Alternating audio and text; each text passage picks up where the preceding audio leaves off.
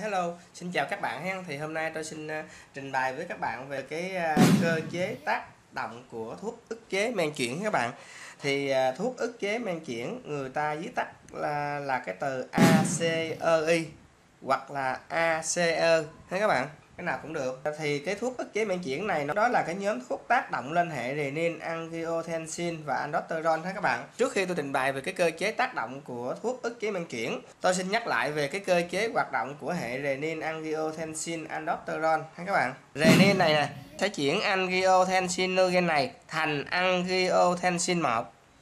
Và angiotensin 1 này nó bất hoạt, nó chưa hoạt động được. Nó nhờ một cái men nữa đó là convertin enzyme. Đây là cái men chuyển. Nó giúp chuyển angiotensin 1 thành angiotensin 2. Và cái angiotensin 2 này lúc này nó bắt đầu có tác dụng, nó bắt đầu nó hoạt động. Thì cái angiotensin 2 này nè các bạn, là một cái chất gây co mạch rất mạnh. Mà cả nếu mà co mạch thì sao các bạn? Nó sẽ làm giảm sức cản ngoại biên, tức là sức kháng ngoại biên á.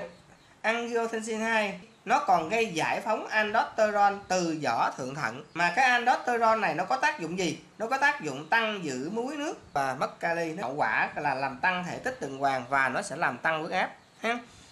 Tại vì cái angiotensin 2 này nó làm co mạch thì nó sẽ làm tăng sức kháng của ngoại biên. Nó sẽ bài tiết aldosterone, tăng giữ muối và nước và hậu quả của nó là tăng huyết áp. Thì cái tác dụng gây co mạch của angiotensin 2 này nó mạnh hơn cái erbinerin, tức là mạnh hơn cái adrenaline gấp mấy chục lần luôn ha các bạn. Cái angiotensin 2 này nó co mạch đi nhiều hơn là co mạch đến, nó lớn hơn ha. Thì cái điều này nó sẽ giúp duy trì áp lực lọc cầu thận ha các bạn. Cái renin này nó được tăng tiết khi nào các bạn?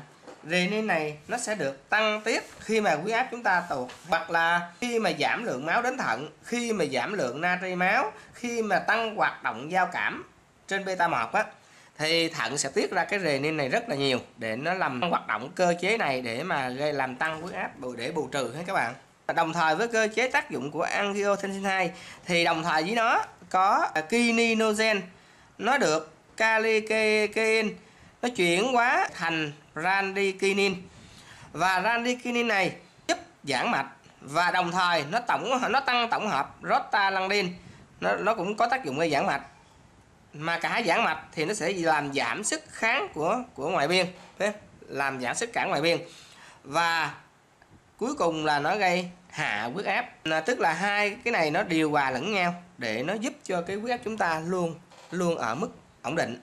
Và chúng ta lưu ý khi mà cái radicidin này nó có tác động xong rồi, nó gây hạ xong rồi thì lập tức nó được cái men chuyển convertin enzyme này nè, tức là cái men chuyển này hồi nãy nó chuyển cái angiotensin 1 thành angiotensin 2 á, thì sau khi nó tác động xong rồi nó được convertin enzyme này bất hoạt nó ha, nó tác động lên nó và nó gây bất hoạt, nó không cho hoạt động nữa. Trừ khi nào có một cái cơ chế mới, có nghĩa là cái nhánh bên phải này nè các bạn, khi mà nó tác động xong rồi thì nó sẽ bị cái men convertin này nó bất hoạt, không cho hoạt động nữa. Mà người ta thấy rằng, người ta nghiên cứu rằng cái radicidin này nếu mà nó tăng rất nhiều thì nó sẽ gây cho bệnh nhân bị phù mạch và gây cho bệnh nhân ho khan, ho dai dẳng ha các bạn. Thì đó là tôi vừa nhắc về cái cơ chế tác dụng của hệ renin, angiotensin, aldosterone. Bây giờ tôi mới đi vào vấn đề chính, đó là cơ chế tác động của thuốc ức chế men chuyển. Cái men chuyển là men nào các bạn? Là ức chế men nào các bạn? Tức là cái convertin enzyme này nè. Thì mình sẽ dùng một cái loại thuốc ức chế cái men này lại, người ta gọi là thuốc ức chế men chuyển. Thì thuốc ức chế men chuyển nó ngăn cản không cho cái angiotensin 1 tạo thành angiotensin 2. Vì thế sao các bạn? Không tạo thành angiotensin 2 thì cái angiotensin 1 nó bất hoạt. Cái angiotensin 2 này nó không được hình thành thì nó sẽ gây giãn mạch.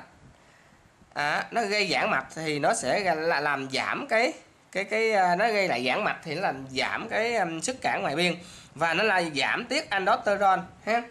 Nên thể tích tuần hoàn nó sẽ sao các bạn? Thì nó sẽ giảm theo. Thì cung lượng tim nó cũng giảm theo, tức là cái CO nó giảm á, thì lúc này cái kết cục là cái tác dụng là cái huyết áp sẽ giảm xuống ha các bạn. Mà khi mà giảm cái aldosterone sẽ làm tăng bài xuất natri ra ngoài và tăng giữ kali. Và cái đó là cái cơ chế tác dụng của thuốc ức chế men chuyển. tôi sẽ đưa qua một cái sơ đồ khác để các bạn quan sát rõ hơn. Đây cũng là cái sơ đồ mà hồi nãy tôi vừa trình chiếu cho các bạn xem. Như các bạn thấy cái chữ X này nè, người ta gạch chéo cái men chuyển này, chứng tỏ là vì sao? Nó thể hiện là cái thuốc ức chế men chuyển nó sẽ ức chế cái men này, không cho cái men này tác động để chuyển angiotensin 1 thành angiotensin 2. Tại vì muốn chuyển thành thì phải có cái men này, mà giờ mình ức chế cái này rồi thì nó sẽ không tạo thành angiotensin 2. Thì nếu mà không tạo thành angiotensin 2 thì cái tác dụng như thế nào? Tác dụng của nó sẽ gây giãn mạch. Mà cả giãn mạch thì sao? Thì nó sẽ giảm đề kháng ngoại biên. Và không có angiotensin 2 thì nó sẽ làm giảm aldosterone. Thì giảm aldosterone thì nó cũng đồng nghĩa với giảm giữ muối và nước. Và như vậy cái tác dụng cuối cùng đó là gây hạ huyết áp. Khi mà mình ức chế cái men chuyển này thì cái sơ đồ ở bên trái này nó sẽ biến đổi hoàn toàn khúc sau này. Còn cái sơ đồ bên phải vẫn hoạt động bình thường. Nó vừa không tạo ra cái angiotensin 2, nó gây hạ áp, mà không có cái men chuyển này thì khi mà cái radikinin này nó tác động xong rồi thì không có cái men nào, không có ai để mà tác động lên nó để mà gây bất hoạt nó. Như vậy là cái radikinin này nó tăng lên rất là nhiều, bị không có ai mà không có cái men nào bất hoạt nó. Bị men này mình đã ức chế rồi thì không có men nào bất hoạt nó. Như vậy không có ai tác động lên nó thì nó vẫn hoạt động hoài, nó không bị bất hoạt. Như vậy cái radikinin này nó càng tăng lên. Thì là sao các bạn? Thì nó càng tăng thì càng tốt chứ sao? Vì nó càng tăng thì huyết áp càng hạ. Mà trong khi mình đang sử dụng ức chế men chuyển, tức là mình đang cần hạ huyết áp cho bệnh nhân. Đó. Như vậy là mình ức chế men này thì cái radikinin này nó sẽ càng tăng lên thì huyết áp này, cái nhánh bên cơ chế hoạt động của nhánh bên phải này nó càng mạnh lên. Như vậy là nó còn tốt hơn nữa, đúng không?